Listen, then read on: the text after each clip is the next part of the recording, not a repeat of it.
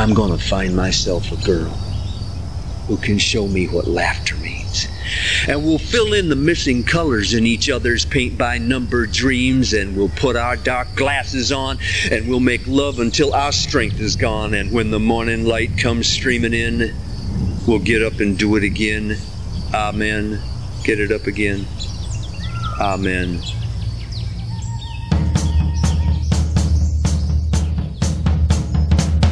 If you don't have hope, you got nothing.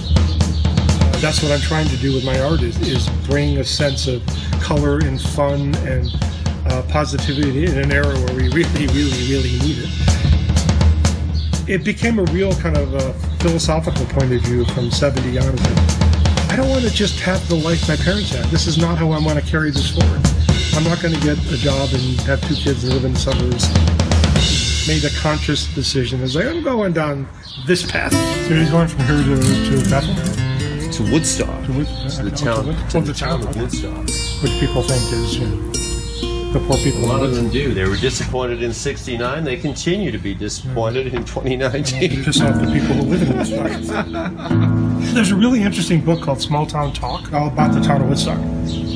Yeah. I really enjoyed it. I've been to Woodstock a number of times. I didn't really know much about it. But to read it all from a townie perspective, I was like, wow, I had no idea all this stuff went on there. Meanwhile, I flew to Boston to say farewell to my old Berkeley sister, Peyote Blossom, who was really saying goodbye to me. I mean, you could be anywhere, man. You are just in your place. Joe and I had plans, but at the time, we weren't broadcasting that.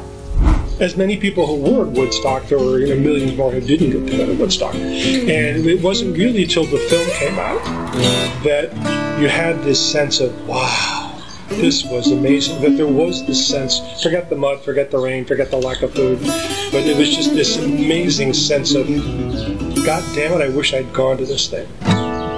What became of the changes that we waited for love to bring? Were they only the fitful dreams of some greater awakening? I believe in the time going by. They say in the end, it's a wink of an eye. And when the morning light comes streaming in, we'll get up and do it again. I mean, it's weird being interviewed in Australia explaining how I felt returning to America after living in Australia for 2 years, right? But coming home in 2019 after a long time of being away, everything was exactly the same as I left it, except slightly worse. That people are like, oh, my world's fine, look, everything's fine, the sun comes out, and the birds are turning. It's like, yeah, but things are fucked up, and they're just, I don't think most people seriously think that things are as fucked up as they are. I think they're going to be fine. It's not like it used to be, but nothing is. And I remember when the guy was filming me. Oh, so when you were making the call, you remember the camera guy being there? Yeah, I remember I was like, oh, I just want to get this call over with. Why are you bothering me? Little did I know that that was going to be something that I would love for my whole life. My parents said, make sure you call us to tell us you got there okay. As you can see in the movie, I couldn't get through.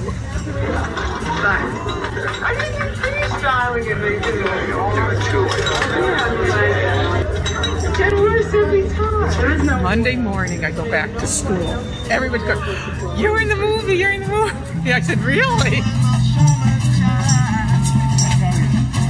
Yes, I've been coming here since like I was 13 or 14, and one day I said, let me take a walk down 1 block to see if there's really a park there. And that was the beginning. And maybe we were young and a little more innocent and naive in those days. But, things are what they are now.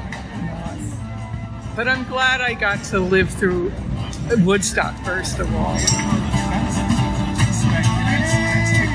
And the question being, what does Woodstock mean to you? I have no idea, honestly. A tremendous concert. Too bad that vibe isn't still happening anymore. I just think of a bunch of happy people partying together and listening to music. Well, I think it's interesting. It's perceived as a very anti-capitalist affair, but the thing its most direct descendants now are the capitalist machinery of festivals that we are currently participating in.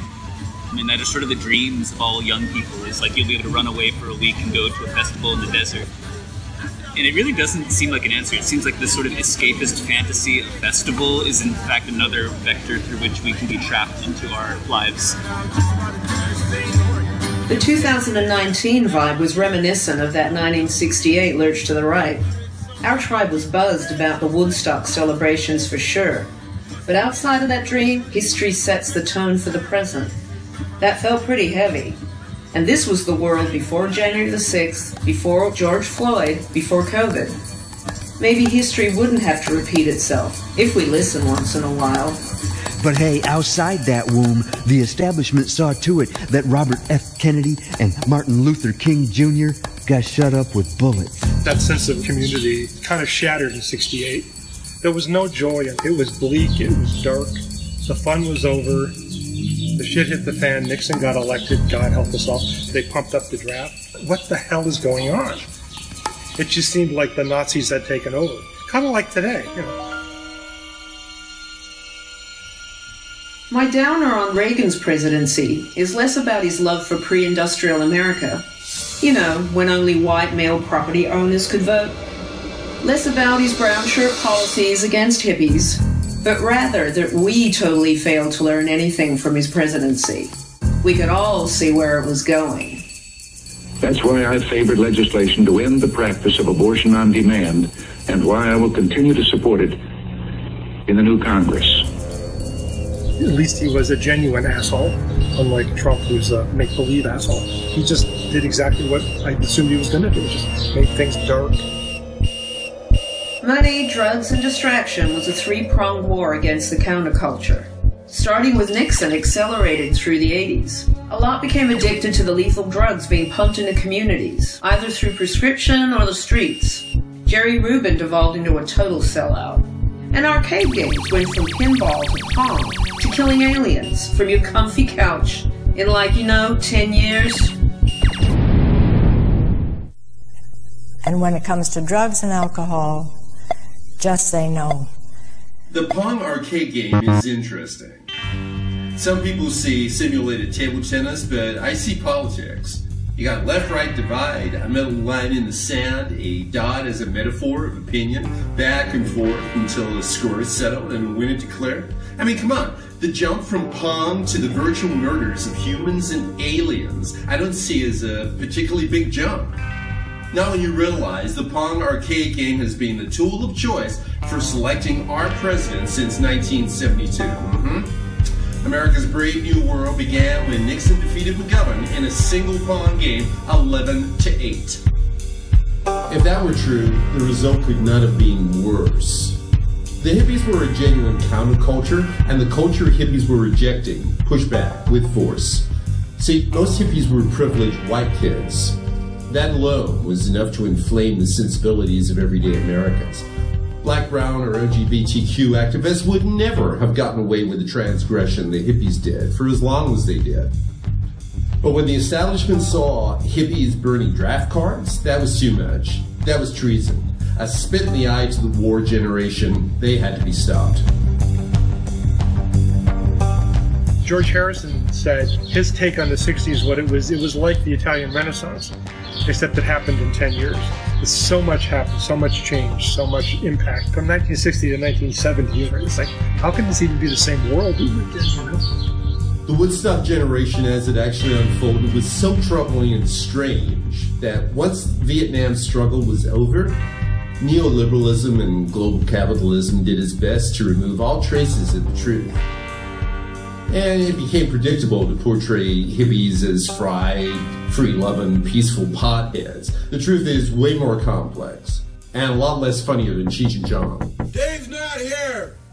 So by recasting the Woodstock generation as deadbeat sellouts, generations of Americans dismissed the warning of the 60s uprising, that the real threat to our liberties comes not from without, but from power structures within. The years that followed became defined not by peace and love, but by neoliberalism and global capitalism. I mean, the 60s really crashed when John Lennon got shot. Our radical hippie counterculture transmuted and became this lovable subculture.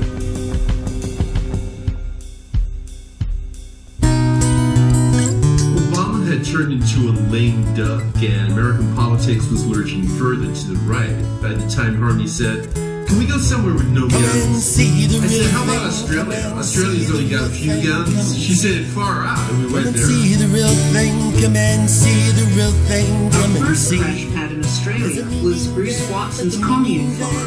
Bruce introduced us to some groovy types who turned us on to a regional 60s hit called The Real Thing.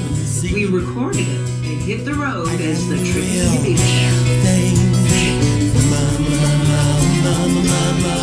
The real thing was this little time capsule. Like it traveled, time travel from 1969 to sing about Donald Trump. Or any president, really, dating back to LBJ. Which tells you how long America's been putting up with this bullshit. Donald Trump was just another fakak to suit. The new snake oil salesman on the block. And the real thing, like a genuine leader, well, they get shot, don't they?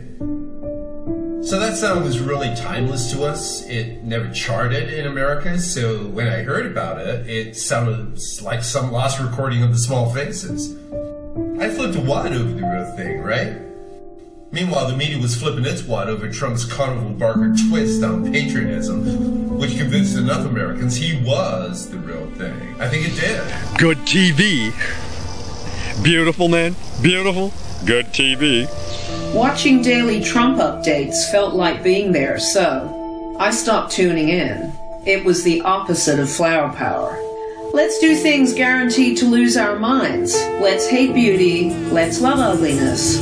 Any passive resistance or nonviolent ideology was like nowhere, man. It speaks to the era we're in now.